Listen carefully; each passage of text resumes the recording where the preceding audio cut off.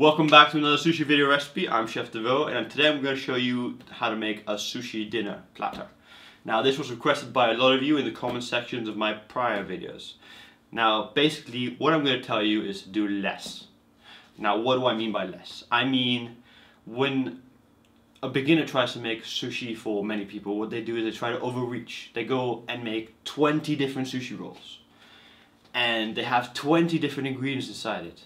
You go and make one with tuna, one with salmon, one with yellowtail, one with octopus, one with crab, one with all sorts of stuff. They go into the fish market, they just keep grabbing everything they can and just chuck it into all the sushi rolls. And then what you have is so much waste. And it takes so much time to stop and start trying to make different types of sushi rolls. In a restaurant environment, that's fine because you make all the prep and you're going to make 6, 7, 8 of each. And then that's not a problem. But when you're at home and you're making one of each, that's when you waste so much. So, what you want to do is you want to make one amazing sushi roll. Like the mosaic sushi roll, the flour sushi roll, the crispy deep fried sushi roll, or many other of my other sushi rolls that are amazing. And then you want to make one simple one, and you want to top it with different types of things. So it looks like you've made 20 different sushi rolls, but you only made 2 really. Much like when you make a cupcake and you make the base and then you put different icing on top, you do the same thing with the simple one. So let's go see how this is done.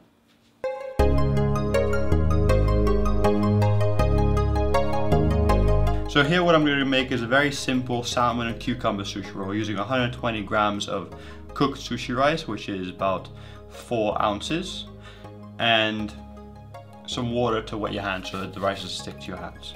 If you want to learn how to make cooked sushi rice, then just click on the link on the top left corner and that will show you how to make this. Now you just spread it out nice and softly. You want to fluff it out here. You don't want to squish it down. You really don't want the rice to become too pressed and compressed. You just want it to break up in the mouth as you eat it.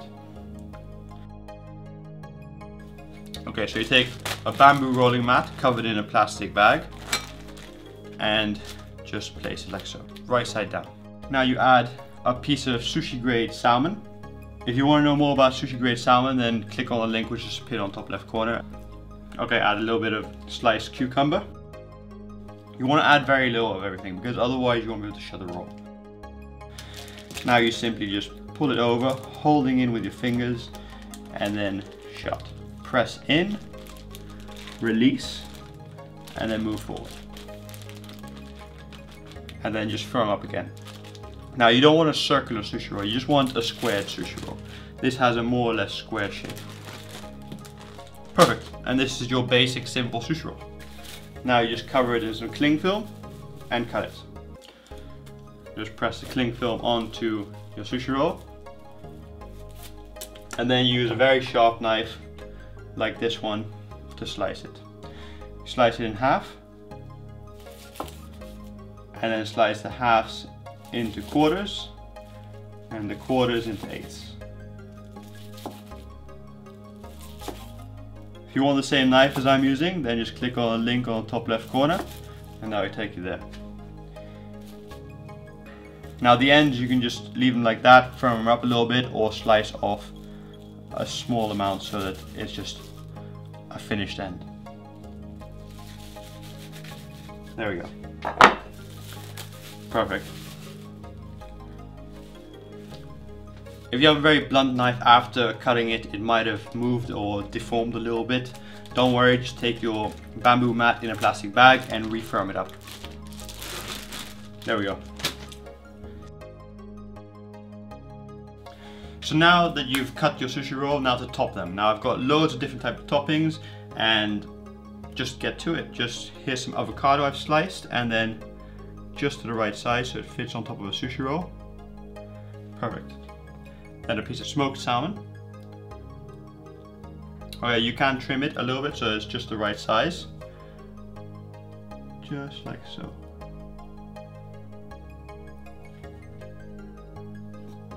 The sharper the knife, obviously the easier it's go. Okay, and then just, it's pretty simple. This is wasabi sesame seeds. You can get these on my website and they ship globally. perfect. This is plum sesame seeds, and they taste like plum. Okay, perfect. And then this is wasabi seasoned masago, so it's Kaplan roe. Beautiful stuff. And this is masago, also Kaplan roe, but this time without the wasabi. And you just simply roll them in, and they should adhere to your sushi rolls. Then this is toasted black sesame seeds. I really recommend you get toasted. Don't go for normal because they don't taste that great. The toasting really brings out the essence of sesame seeds. And then you can of course toast them again yourself if you want. This is toasted white sesame seeds. And some panko. Panko is just toasted breadcrumbs. Okay, that's really nice. It looks like you've made loads of different styles of sushi rolls. Of course, you don't have to make only one of each. You can make 3 or 4 of each. So it looks like you've actually made sushi rolls and they're all different. Now, to really make your guests excited about this, you have to display it in a way which really just grabs their attention. So, here, a sushi boat. Now you can buy this online from my store. A link is just pinned on top left corner, and it ships worldwide. And I think it goes for about $100 more or less. Here you can add some cucumber garnish, just to decorate it a little bit, and you can learn how to make this by clicking on the link on the right. And then you just start laying your sushi rolls. Just simply just place them, and they're gonna look so much better inside this boat than any other plate. I can guarantee that. It just makes it exciting to eat. It's like going to the restaurant. It's an event. It's great. Alright, so obviously you can fill this up much more and get a much grander effect, but I was just doing this for presentation purposes. If you make more than one sushi roll, it will be packed. So that would be great. I hope you guys enjoyed this cooking video recipe about how to make a sushi platter. Now, what I showed you today was only the filling sushi rolls.